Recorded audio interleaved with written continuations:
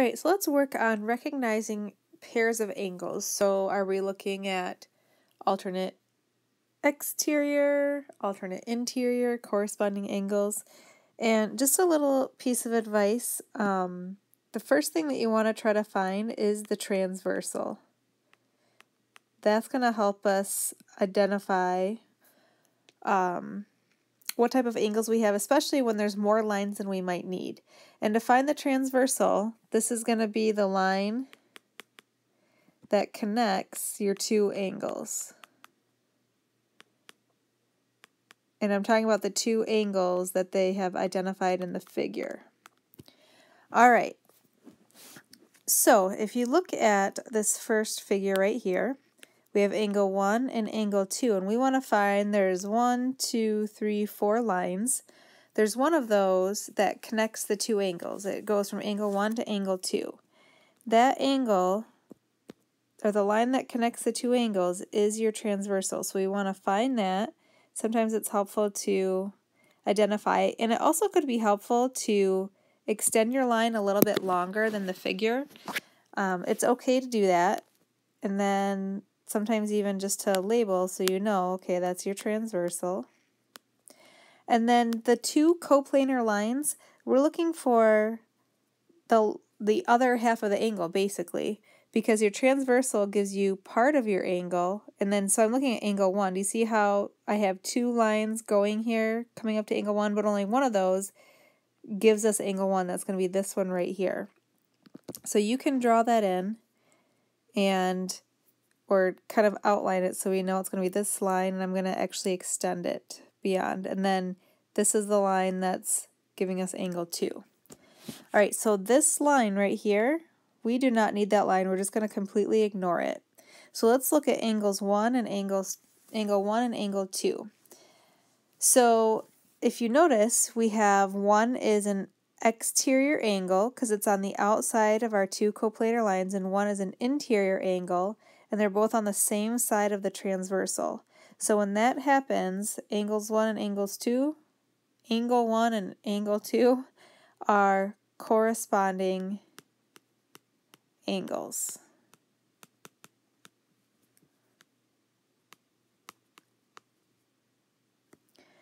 All right, so let's move on to the next picture.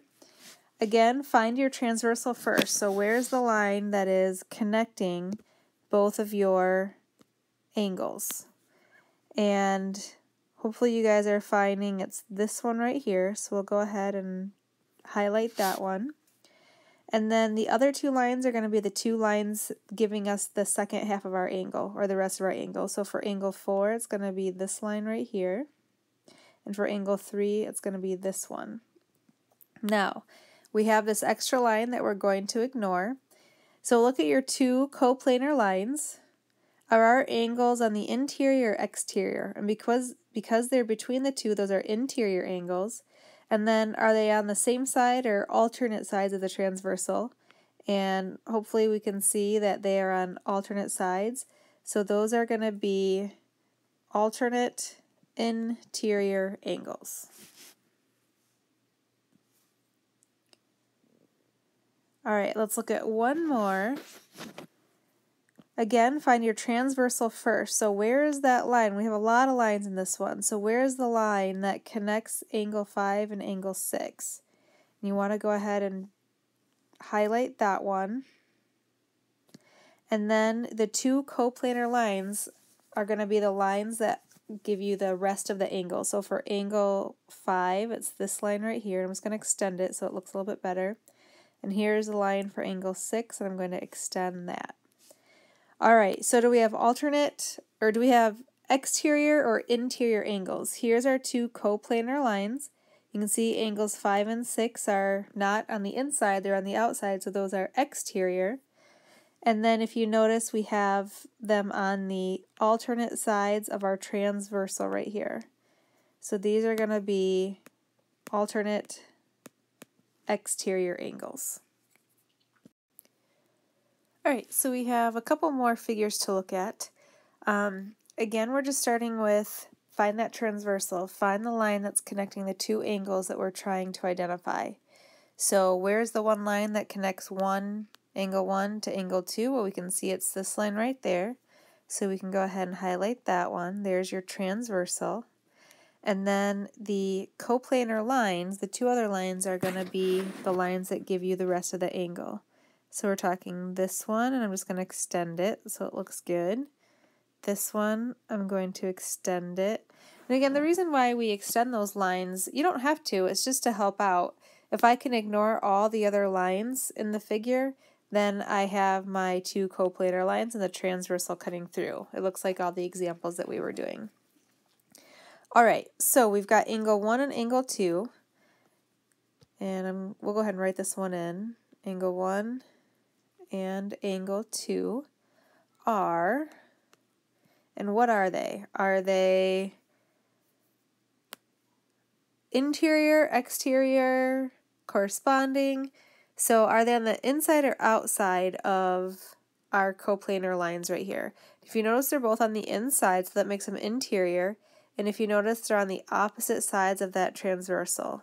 So they are alternate interior lines. All right, so next example, this is kind of a separate question. We'll answer that in a minute, but first let's identify angles 7 and 8. So what do we start with again? You always start with your transversal.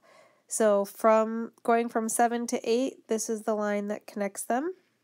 So we'll highlight that one, and then draw in your coplanar lines. Those are just the lines that give us the rest of the angle. Alright, so let's see. Angle 7 and angle 8 are, let's see, are they on the inside or the outside of our coplanar lines? You can see that they're on the inside, so that makes them interior, and they're on alternate sides of that transversal, so they are alternate interior. Alright, so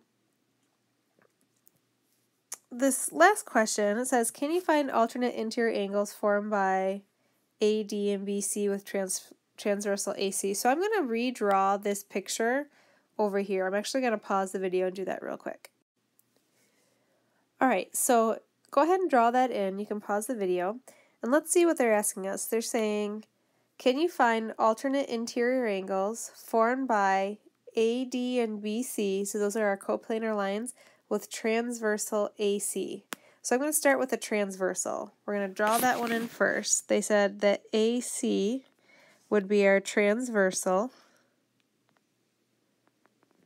Alright, and then this time they said that our coplanar lines would be AD and BC. So you can see we're looking at different lines than the same figure right here. So where would our alternate interior angles be? Again, we have extra lines. We're going to ignore these blue lines. Now alternate interior angles are going to be on the inside, and we can go ahead and say that angles 1 and 2, do you see how they're on the inside and alternate sides of the transversal? Angles 1 and 2 would be alternate interior, and also I could say angle 3 and angle 4 would also be alternate interior. So angle 1 and angle 2 and angle 3 and angle 4. That would answer that question.